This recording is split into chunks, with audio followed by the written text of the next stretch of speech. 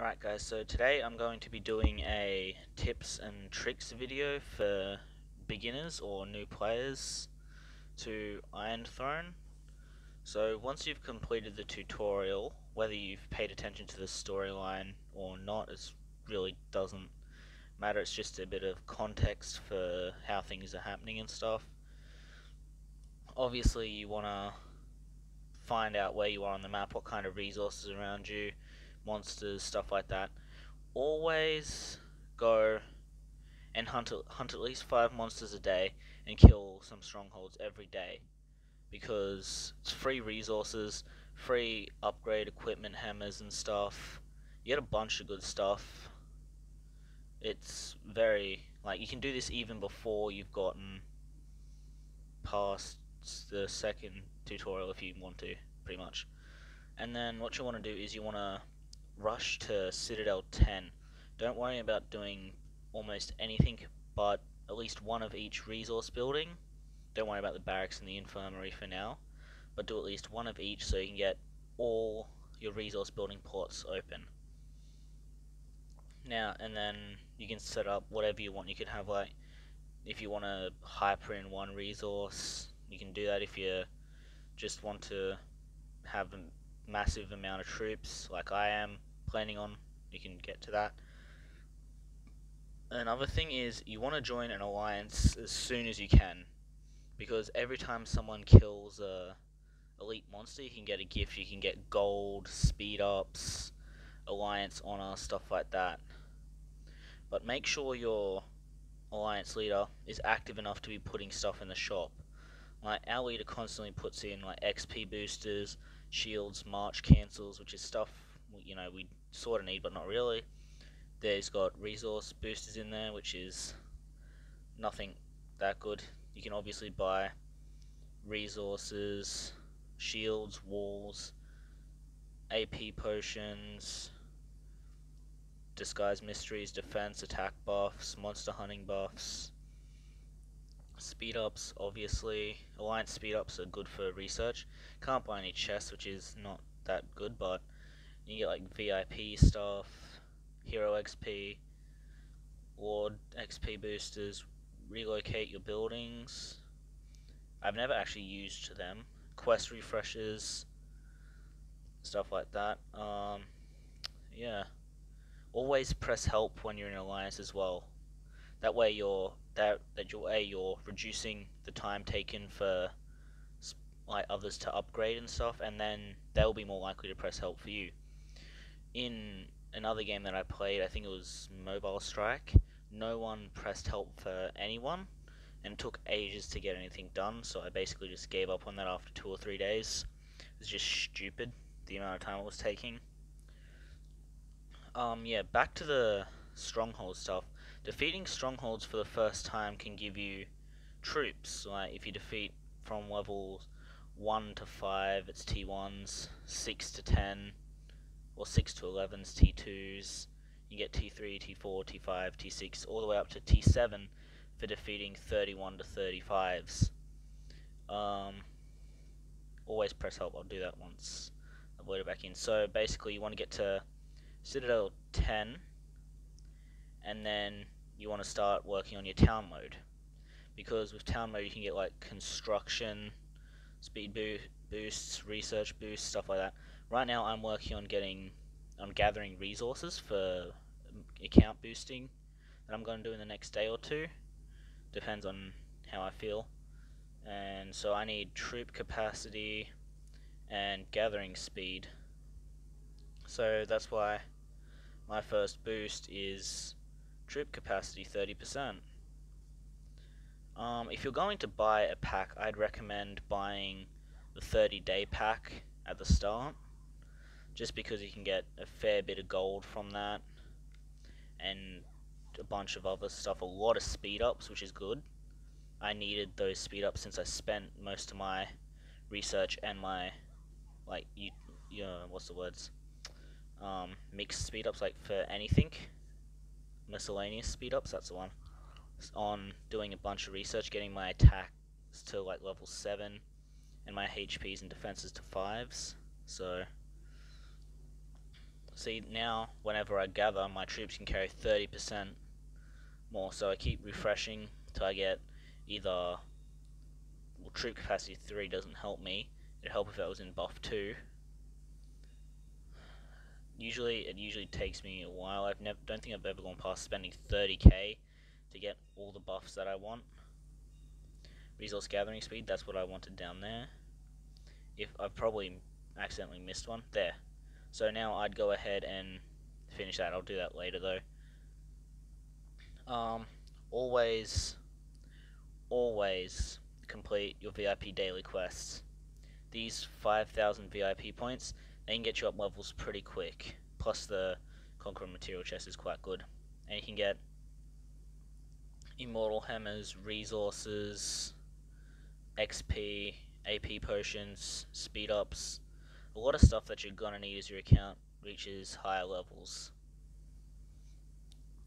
So once you also want to go through and play through your tutorial in this and get at least the first one done, because you get a Hunter King Sword. Now that's used for hunting monsters, stuff like that. You want to do Arena because that gives you part of your VIP quests done. I don't think I can beat any of these, so I'll refresh. I should be able to beat, yeah, I'll beat this. So Arena is like you build your troops to how you want them. Like out of 10, you have 10 troop slots. You can arrange your armies and then they fight. You can use like different boosts like meteor strikes. You can use a death knight. You can use a troll. I don't bother. I just put meteor strikes straight onto their archers or their infantry, just because it knocks them down a fair bit of HP, and then my cavalry will come back and finish them, and it'll take them less time. Now, training troops, at the start, you obviously have some T3 unlocked. You have your T3 infantry unlocked at 10, I think. Or is that 11? 11. So you have T2s unlocked. You want to have enough T1s for gathering. Like, see, I've got my 100k of each T1. That's just for gathering. At the moment, I can't send all of them. I can send like 380,000 of them out if I sent everything out in one go. But, you know, it's not going to happen. Forgot to send my T6s there. Always try to keep like your if you have T7s, or because T7s, if they're not wounded and they can't be revived, so they're gonna die, and you never want your T7s to die because they're your best troop. So what you want to do is, because siege, get the siege out of the way, they're useless. You can keep your T5s and stuff. I'm not gonna bother doing that now, I'm shielded anyway. Another thing, always keep yourself shielded unless you want to be paying for healing pretty much every single day. There was one night I forgot to shield, I woke up zeroed in the morning. Some big guy just slapped me. That's why I boosted a bunch of troops to try and prevent that. But the sad thing was that they were only T1s, so I'm probably still going to get slapped. Another thing you should probably do is, once you're at 10 and got your resource buildings built up, go up to like 13 at least, so you can get the rest of the hunter set, or most of the rest of the hunter set, so then you can attack monsters and stuff. Now upgrade that to immortal, so you go to craft, upgrade, and then you can choose what you want to upgrade. Like with this, I'm going to be upgrading this to immortal because I can basically do it for free for all of them, which will give me extra resource production. One of my guildmates had a question about like assigning heroes, so I'll get to that in a sec. So with the assigning heroes, right? You gotta have.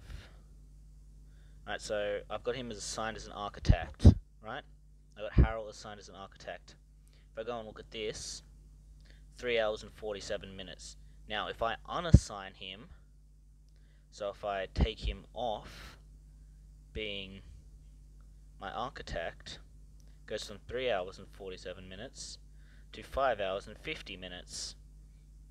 So assigning can make a decent, like with the bigger upgrades, it'll obviously take more time off because it's just takes longer. So once I get the full Glorious set, which I'm pretty sure I just need to go into Arena a couple more times to get the helmet for it.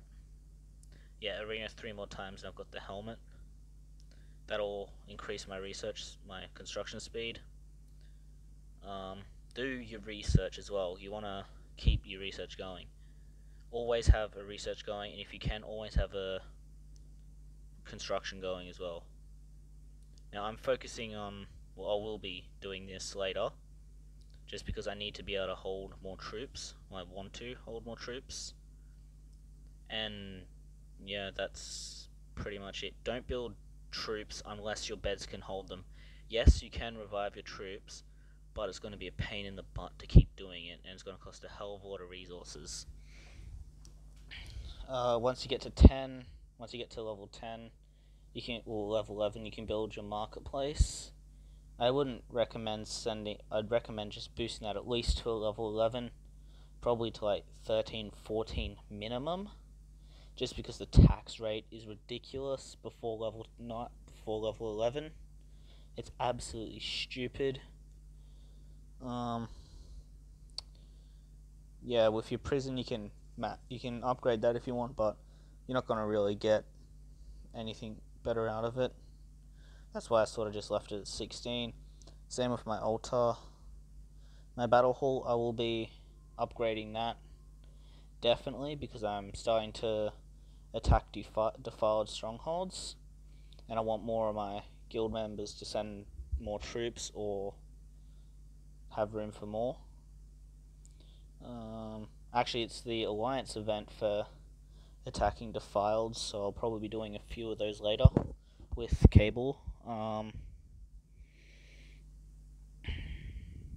Yeah, try and keep a bunch of troops in there. That way it just saves beds, saves your infirmary space, and that way, or you can build more to max out your infirmary space if you have to. So in the next 3 or 4 days, like 2, maybe 3 weeks, depending on how quickly I can gather large amounts of resources, including silver, I'll be doing a troop boosting video, a research boosting video, and a construction boosting video. Big shout out to Satan's Pitbull again, because he said that once, if we get a Alliance Castle up, he said he'd help speed it up, so he's going to probably port over and put in T5, T6 troops. So we need 3 more members for that. So thanks to him again, he's done a fair bit to help us, like given me a few tips. He's like helped us with strongholds and stuff. Yeah, that's about it. I think we're trying to get all of us to have the ebony skin. I bought that yesterday just to annoy one of my guildmates. I can still change the Advent skin for 1000. Probably not going to change though. I like them both, but just depends. I'm actually saving up for another skin. You guys let me know which one you want me to buy, whether it's the Luminous, the Hanging Garden, the Renaissance, or the Ancient Golden Castle. Let me know what you want me to save up for. If you have anything else you want to know, then let me know in the comments. I read all your comments and reply to most. With the town mode, go through and complete it as soon as you can. Complete it just as soon as you can, because of Infirmary Officer set. It's a very good set. I think you get 100,000 or 200,000. Yeah, 200,000 of like infirmary space. So instead of only being able to hold like 832,000, I can hold 1,032,000. Sooner I get all these to 19, the sooner I'll be able to do troop training. That'll probably be the main focus of my construction pushing video, is just getting them up. Yeah, always use your random cards. Since I've been farming a bunch of strongholds, I have a lot of cards. You can get kindling, war trumpets, shackles, stuff like that for free. It's actually quite good. You can get runes, resources. Of course, I didn't get any of the good stuff on my go, did I? Got all the crap stuff. I won't get anything. Oh, there we go. 3 24-hour speed ups means better than the rune chests. I don't really pay attention to runes at the moment. I may as well open the rest. I mean, I got over 1,000 coins. Actually, yeah, I have no idea what I'm doing when it comes to like runes and stuff. I'm not like, I haven't worked on that much, haven't done anything about it. Should probably put that on. Who do I use for gathering? I should actually probably switch this to like Rand or something, or Toma. No, but he's gathering as well, so probably Eldred. And then put this set on Tors, but I'll do that later. Yeah, that's about it. I could actually, I should build a full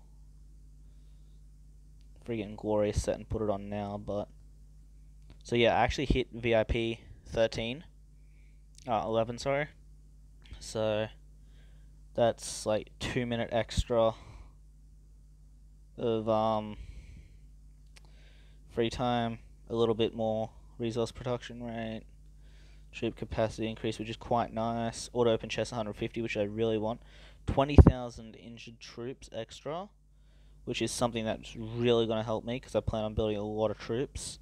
A little bit of troop attack, defense, stuff like that. 300,000 more in my reserves, which means my warehouse can store almost 10 million of everything. I'll be boosting that up to 19 as well, so I'll be able to hold 10 million of everything. I plan on having a full march of my T6, T7, T5s, and then T4 infantry in the warehouse. So yeah, I think that's about it. If you guys have anything else you want to know, then let me know in the comments. If you have any video ideas, let me know down in the comments. If you have any other games or anything that you want me to play, or you want me to try out, or yeah, basically anything. Or if you have some advice for this game, if you want to, like let me know something that I may not know yet, then just let me know down in the comments. Alright, peace.